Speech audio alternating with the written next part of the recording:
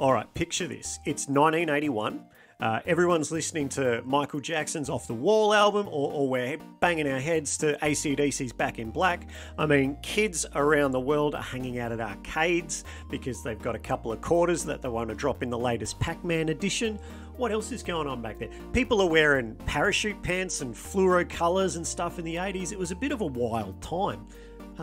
What made it even better was that I got born. 1981, year of my birth, year of the birth of Castle Wolfenstein. The very, very beginning of this Wolfenstein series happened in the same year that I was born.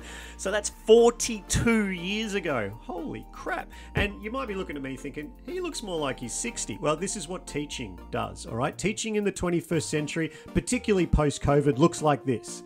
All right, but we are going to delve into what made Wolfenstein 3D so much more engaging than Castle Wolfenstein, and that is having a world that is full of texture and visually appealing scenarios, right? So that's what we're getting into today. We are going to add textures to our world, and hopefully, if you've still been expanding your world out during the off times here, you will have a lot of work to do, but it is all for the betterment because your game will look amazing once you apply all these textures.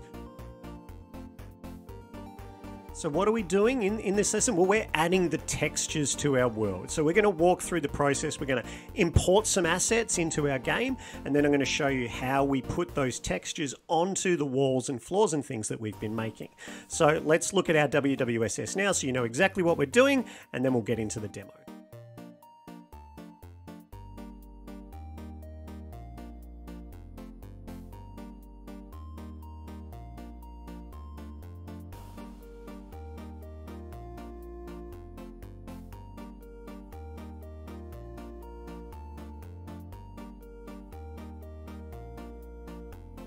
Alrighty, so jump on into your project and we're going to get started. Let's begin with a quick tour of the game where we left it off in our last lesson. So we'll run it. There we are in our very boring world. No textures. We can move around. We can turn left and right and have a look, but there is nothing else to do. So that is what we're going to sort out today. We're going to make this a far more engaging game to play. So first things first, let's grab one of our walls. So let's grab, I'm going to grab our second mesh instance there, which is one of the walls. And then I'm going to come over to our inspector window. Now there's a lot of stuff going on in our inspector window when we grab these meshes, but what I want you to look for is where it says geometry. I'm going to click on geometry, and then I've got this very first menu item that says material override. That's what we're going to be doing. So where we've got an empty there, we're going to be using that. So click on that, click on new standard material 3D, and that then gives you this window. So make sure you've got the sphere clicked on, so then you get this menu here, right? So if I click on it, it disappears. I want this menu here, so I'm going to have that on there. Now we need to grab the texture we're going to use. So if you look down here where it says albedo, we've got this option here, texture, and it's empty. So we need to put a file there. So what I'm going to do is I'm going to grab, I've got a few different files, so these will be available either on itch or in the zips on GitHub.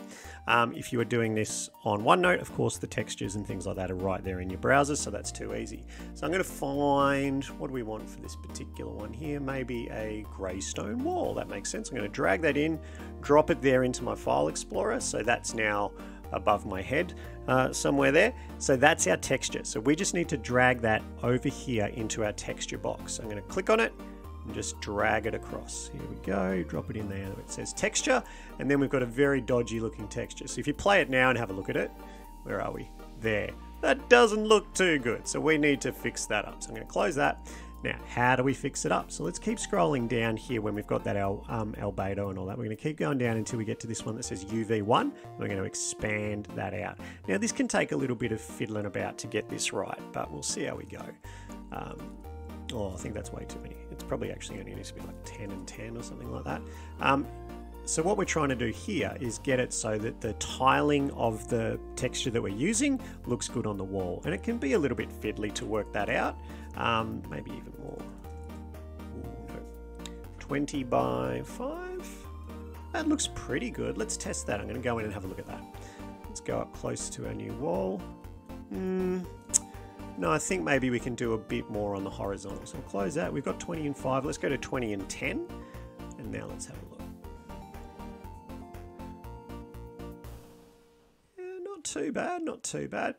These things you can tinker with until you get it the way you want it. So that's how you do it, right? We just go in, we set our scale like that, and then it tiles it across. So what you need to do now is make sure you get that done for the other walls and also for your floors. So grab the assets you need and get that done. Now, if you have been making your world bigger like I have asked you to, you'll have a fair bit of work to do here. So let's move on, have a look at our must, may, might, so you don't forget anything. And then it is your job to go through all of the amazing walls and floors that you have been making and give them some textures. So let's look at our must, may, might. What you must do in this lesson, well, you need to get those textures from OneNote or GitHub or itch.io, and you need to get them into your project and then add them to your walls and floor. What you may like to do in this lesson is keep expanding your world, grow it. And what you might like to do, well, our next lesson, we're going to start working on weapons. So you might want to have a think about how we do that. So if you've successfully followed along, well, you should now have a nice looking castle to explore with your player character.